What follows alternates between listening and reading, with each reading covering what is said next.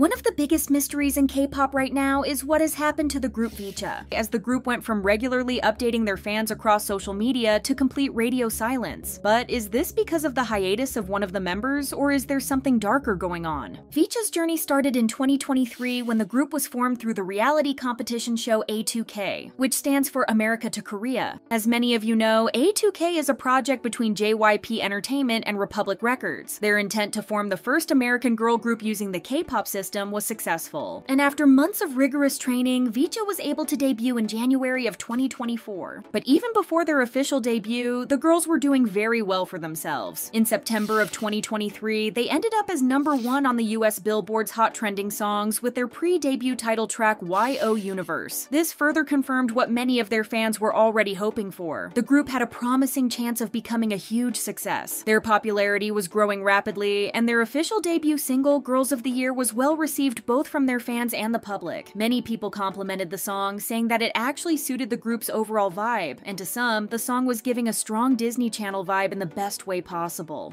Their feel-good releases and stunning choreos secured the group the opportunity to open for JYP's biggest girl group Twice on their Las Vegas concert during Twice's Ready to Be tour. That's not to say that everything was smooth sailing from the beginning. Even before the group's debut, the group and JYP Entertainment were both facing some criticism. An anonymous netizen's post about the members' ages went viral in September of 2023 as many expressed their concern over how young they are, Kaylee in particular. Because Kaylee was born in 2009, it made her significantly younger compared to the other girls who are between the ages of 17 and 19. Kaylee was much younger when A2K started, making the situation more disturbing to some. This even had a few people wondering if being a K-pop idol should even be accessible to someone this young. As expected, netizens flocked to social media to express their thoughts about Kaylee's age, wondering if her debut was rushed and if she should spend more time preparing and training so she could debut at an older age. In fact, Kaylee's age was discussed so thoroughly that an LA-based JYP entertainment manager, Daniel Hong, saw those concerns and decided to address them. In an interview with the Nylon magazine, Daniel assured fans that the company has been following a set of California's strict regulations regarding minors working in the entertainment industry. Some of these rules include restricted working hours for minors, accessible education through provided tutors, and the option of having a guardian present if needed. Daniel admitted that while these regulations might put the group at a disadvantage compared to others who don't need them or follow them, they're non-negotiable and very necessary. Despite the whole controversy, VCHA and their fans managed to get a few good months before everything came to a halt, as on March 11th, 2024, JYP Entertainment announced that Kaylee would not be able to participate in any future activities due to her poor health.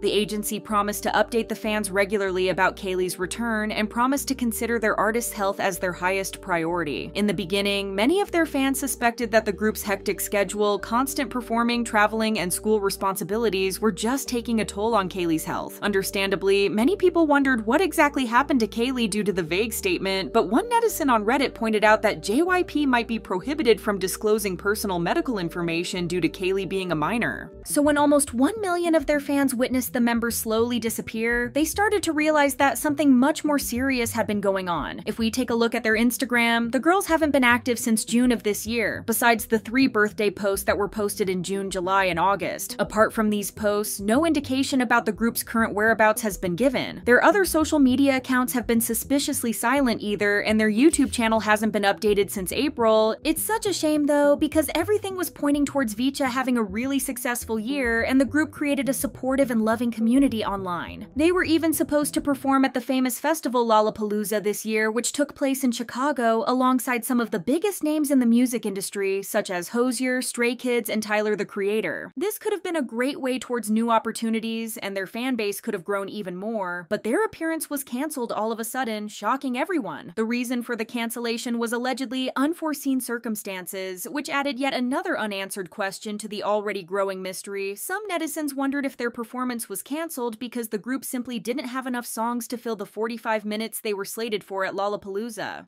Understandably, the group's fans are thoroughly disappointed as they were promised by JYP to receive updates about Kaylee's well-being, which didn't happen.